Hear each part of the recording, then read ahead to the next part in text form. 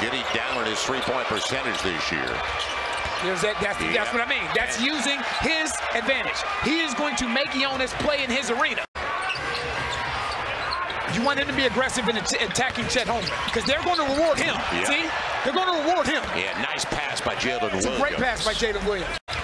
Najee gets into the paint for the little runner. And doesn't get the roll. Jonas after it. He's blocked away from it. The thing is, you have to dunk that basketball. Right. If you're going up to roll it, and neither team lining it up. They're 39% though. A little bit better because they're getting inside for some easy ones. It'll be Holmgren off the pick. He can do that. He got the three. Boards and 4 points now, and a 4-point deficit.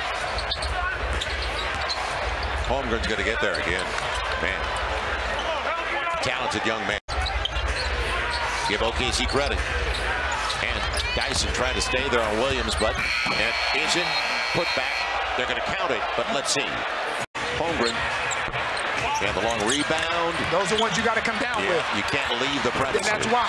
Right. Those are ones you got to come down with. Can't leave until you secure the rebound.